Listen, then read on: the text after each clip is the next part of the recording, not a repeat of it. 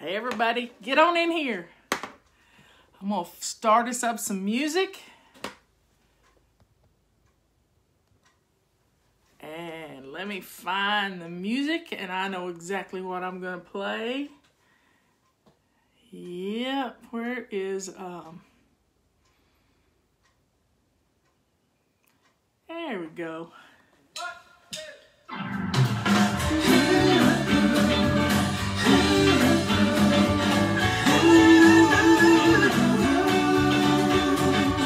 I saw him standing there, sad look in his eye.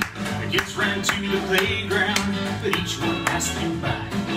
He was just a new kid here, but then I saw his face. My mama's words raced through my mind. It was like I heard her saying, be a good teacher and do it every day.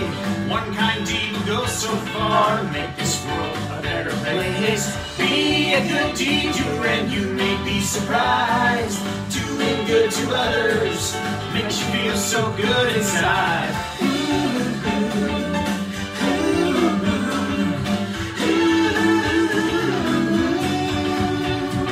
Slowly I walked up to him. I said, what's your name? His eyes began to sparkle and a smile crossed his face. He's not a stranger anymore. Now he is my friend.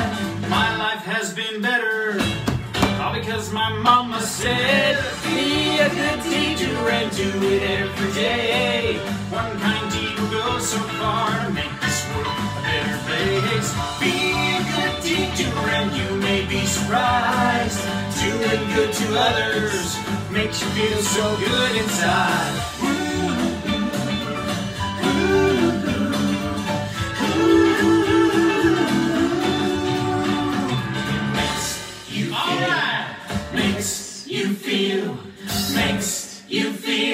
It makes you feel so good inside. Makes you feel, I feel makes good. you feel So makes good. you feel, it makes you feel so good inside. Makes you feel, makes you feel, makes you feel, it makes you feel so good inside. Makes you feel, makes you feel, makes you feel, it makes you feel so good inside.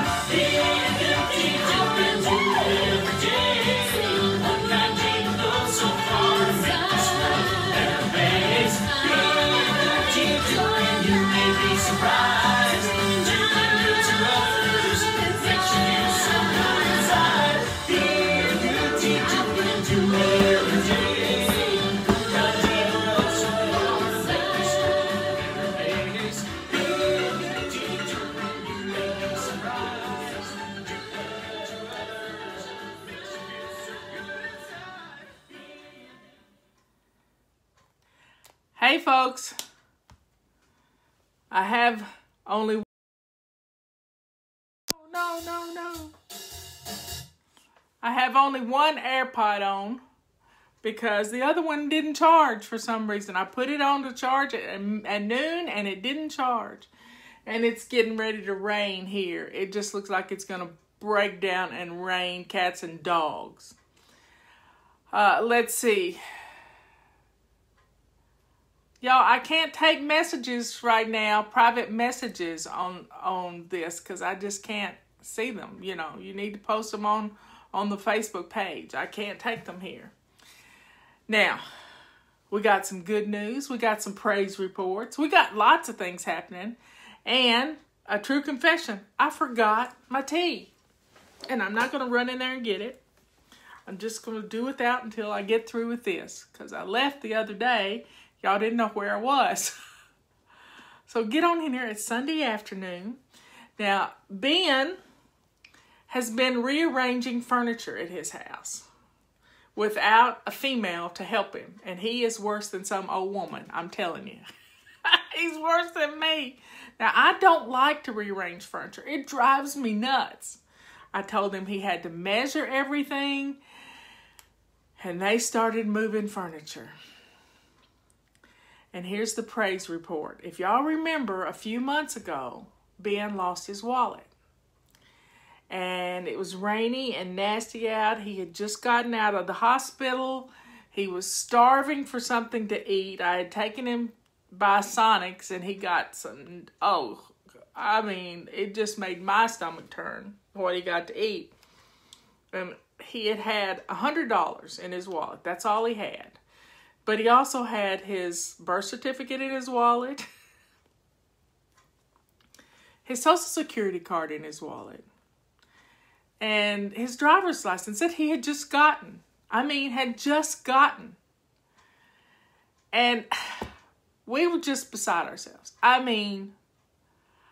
drove back to the CVS where we had to pick up medication, and it was rainy and nasty. I did it twice.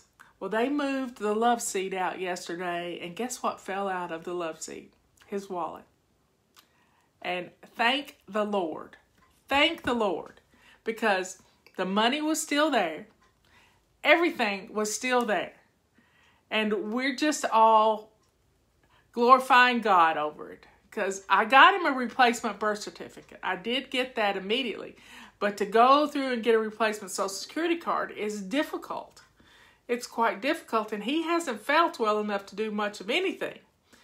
So, I said so. So the wallet is there. Those things do not need to be in his wallet. I couldn't believe he had them in his wallet. I told him to put them in his office in a bag. He has a blue office in a bag. He keeps all his important papers in. In fact, he has two of them. One of them's red and one of them's blue. And the red one, he keeps his important papers in. Yep, and he has a blue one that he keeps all his car stuff in. So today he had $90 burning in his wallet. He went yard selling yesterday and he's gone yard selling today. And he is having more fun. So they rearranged the furniture. They changed where the living room was. And he is just beside himself. He was a nervous wreck last night. I told him to put on some calm music, calm himself down, and go to bed. And so he did that. And this morning they finished up and it is looking good. I'm telling you, it's looking good. So don't pull out. Here's the rule. Don't pull out more than you can put back in 1 hour. You got it? Don't pull out more than you can put back in 1 hour. So today he was at this yard sale and I forget what he was looking for. He's been wanting a fireplace. He's been wanting a real fireplace. But, you just can't always find a real fireplace. Well, there was one in a yard sale that is propane fireplace. A propane fireplace. And I think he gave $20 for it. $20 for it. Now, I don't think he's going to use it as a fireplace. But it's still, he's going to put a TV on top of it. He's going to have to anchor it to the wall because you don't want things up too high with that. But think about it. He got blessed. He got blessed by finding his wallet and his Social Security card and his birth certificate. All that was in there. And we didn't even look in the sofa. We didn't even look in the sofa. Robert said, well, why didn't you look there the first thing? I said, because we'd only just sat down in the sofa when I said, where's your wallet? I was doing some car insurance or something for him. Where is he going to put? He has a wall to put it on. Yeah, he's rearranged his furniture. It is amazing what he has done. I think he's directed, and Chuck and Brad have been doing it for him, but it's kind of nice. Well, he found a barbecue grill, and I think he got the grill, and it's a Weber grill. He found the grill and a big picture to go over the back of his sofa that's textured, he says. I don't know what that means. I know what it means, but I can't imagine it. And he is going to just, he's decorating he's nesting like some woman. And we've all done it. We have all done it. But he's so proud of his car and his house, and he's helping people. He's helping Brad and Chuck. And Brad just got a new job, and Chuck is cooking, and he asked me today how to make cornbread, so I found him my cornbread recipe, which I didn't have. I had to figure it out. So, folks, life is looking up. Life is looking up. Now he's got to go for chemo tomorrow or Tuesday. I don't know which day it is. But it's hard.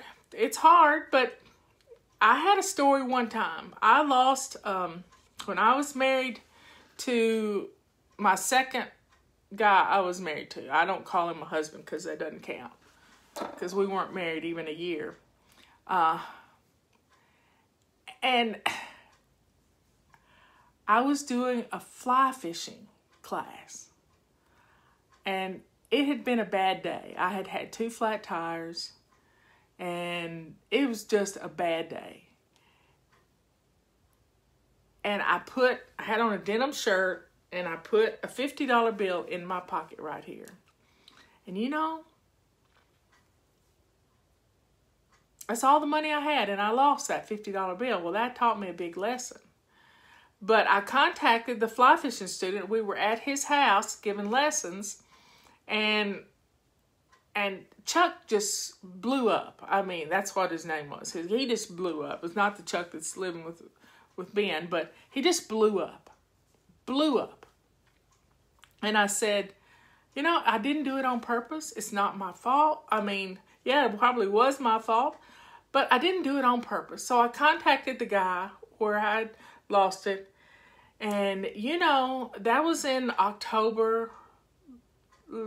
September, October. And before you know it, it snows. And I told him I had lost a $50. I even told him how I had folded it.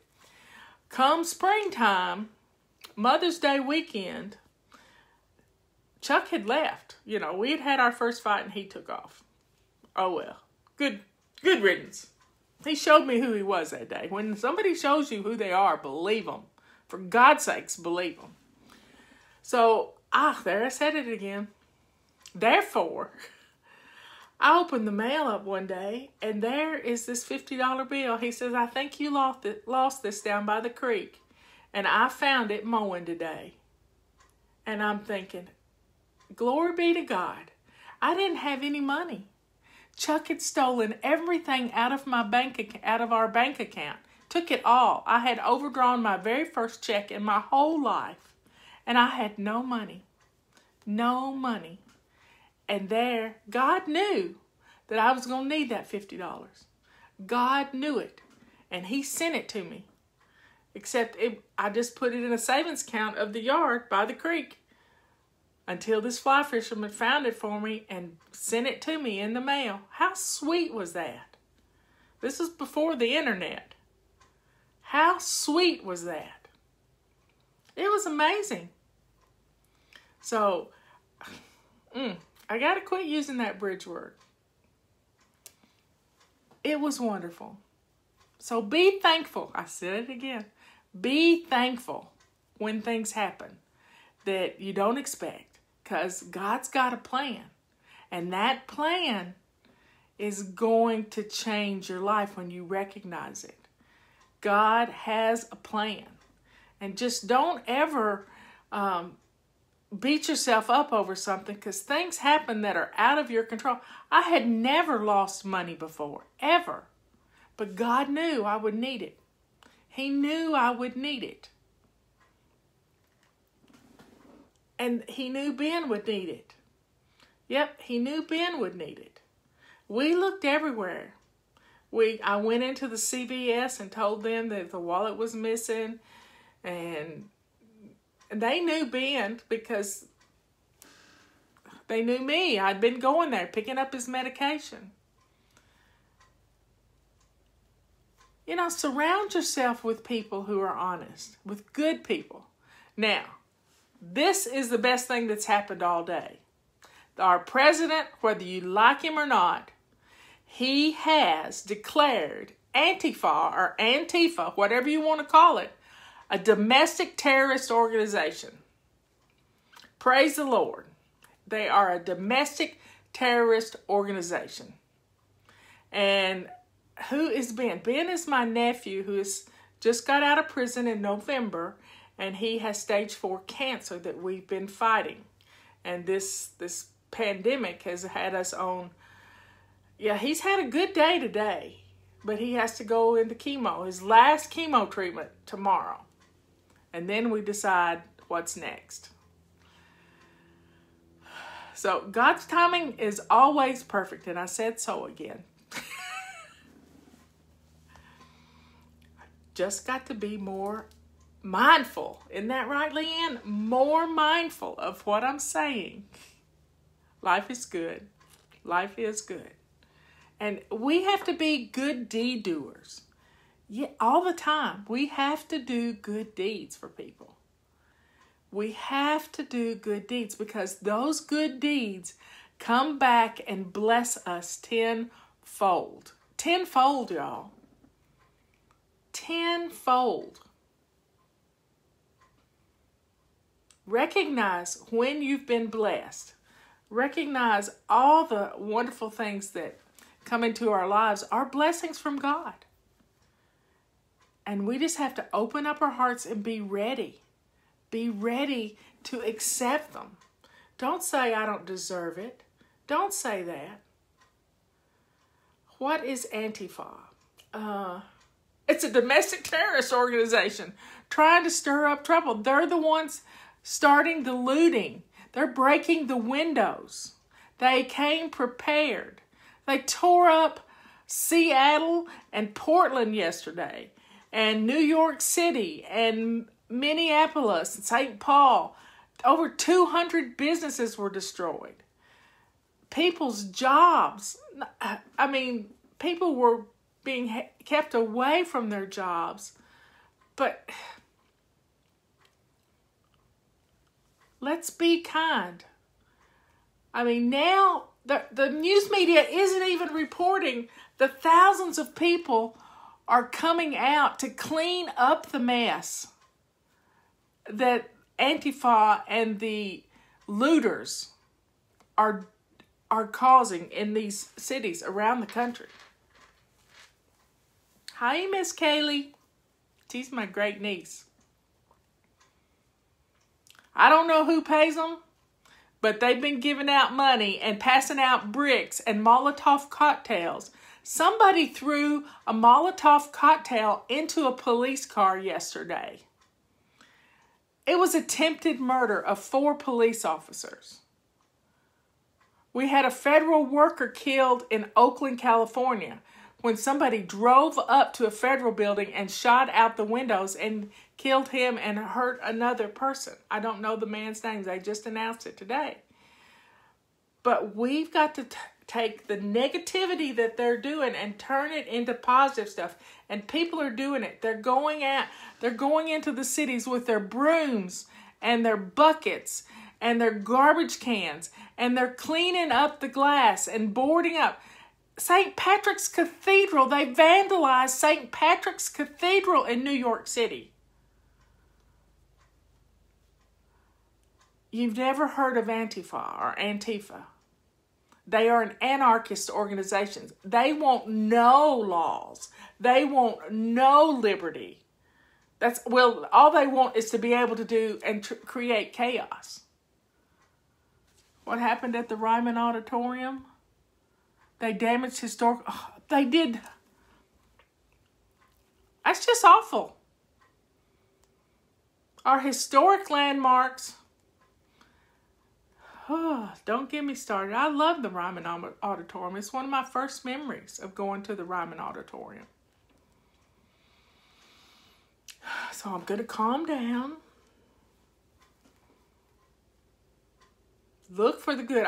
There was a good story last night on the news. I think it was in Arizona. This family had a car wreck. And they walked away from their car. And there's this little 5-year-old girl. And the state trooper stops. And he stops. He gets out of his car. He goes up to the family. He said, "Are y'all okay?" And this little 5-year-old girl, this precious little girl, she lifts up her arms. And she says... He knew she needed a hug, and he picked her up and held her. He picked her up and held her and loved her And she knew he was there to help her. He wasn't there to hurt her. He wasn't there to hurt her. He was there to help. Let's be kind to others. Do good deeds. Share the love. You know, love your neighbor is what we're commanded to do. And you know how we're supposed to love our neighbor? Like we love ourselves. If we don't love ourselves, we can't love someone else. So let's reach out and love others and learn from their example.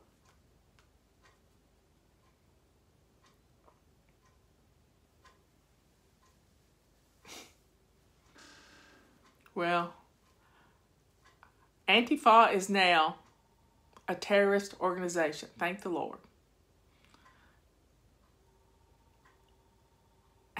They threw at the horses. Oh my goodness. Oh well, let's pray for our country. Let's pray for our country.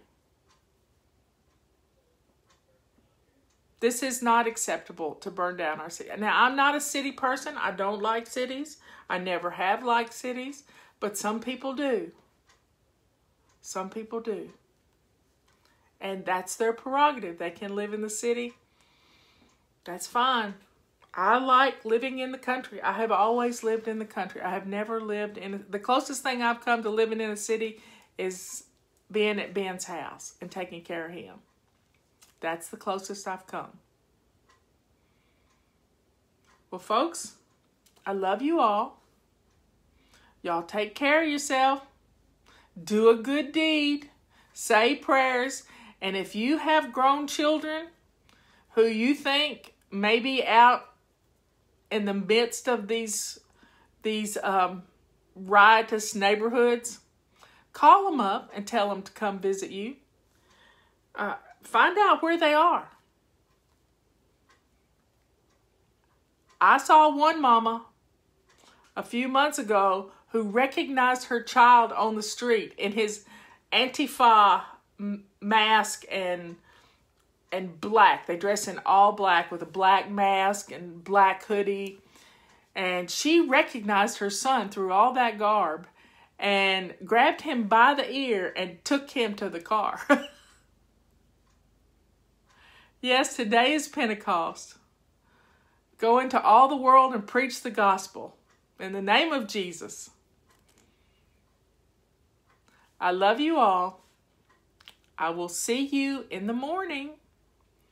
At 11 o'clock, we are going to bless our homes. And in the same time, we're going to bless our nation. See you later. Bye.